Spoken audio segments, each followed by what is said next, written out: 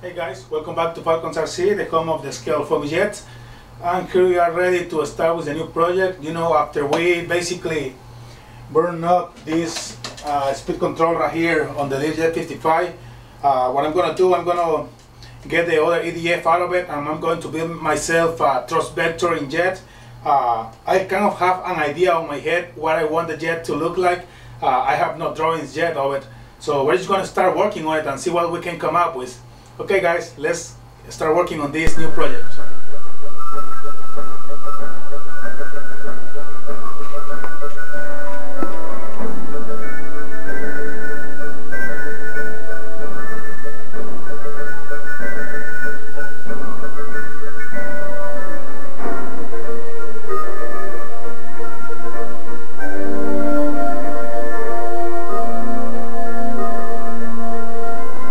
Hey guys, this is what we got so far.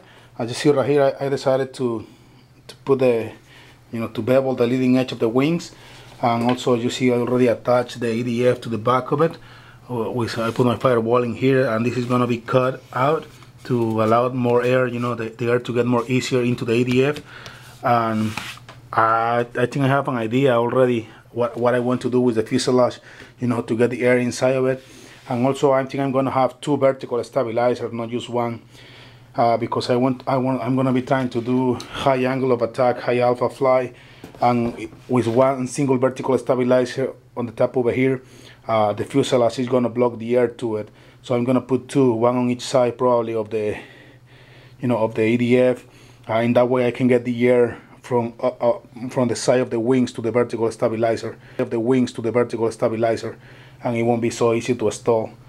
So anyway, also I was gluing these things right here together. I haven't glued them yet. I just cut them. They are going to be the back of the exhaust, basically. As you see, there is just a bunch of rings cut of foam 80A, and they're going to be glued together, guys. And they're going to go back here. This is basically where I'm going to be attaching all the thrust vectoring system into it.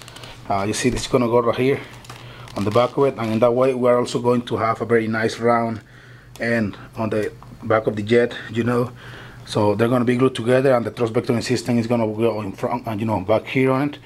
Anyway guys, basically that's what we got so far. I'm going to go ahead and glue them together, and keep watching guys. Okay guys, as you can see I already glued them all together. They're strong and very nice. So this is going to be on the back of the EDF, you see right there, nice and tight right there. And on the front of the EDF, this is going to be here, and this is going to be all around over here too, until about this point right here. I already cut this piece basically guys. There is going to be the one that I'm going to be gluing over these circles that you see right here, these rings.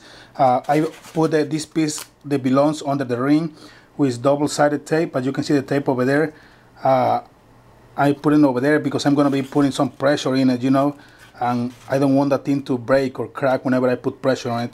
As you see, I have numbers on all of them. So I'm gonna go ahead guys and glue them on place, and we're going to put it here just to see what it's gonna look like. Okay, let's keep working on it.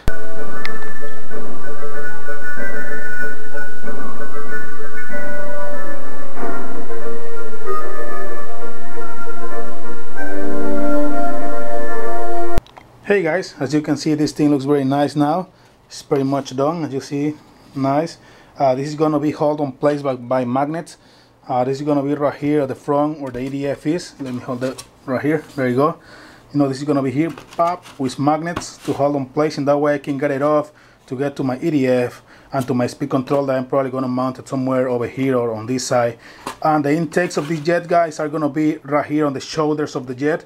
So we'll see what it's going to look like later on. And what I have to do right now, I'm probably going to have to go ahead and do the fuselage, the front of it. In that way I can have an idea what I want the intakes to look like.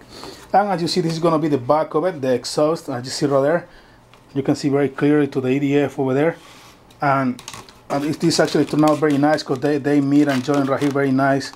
You see right there, because these things are going to be wrapped around with the same blue foam. So they're going to be very nice and smooth, flush with each other.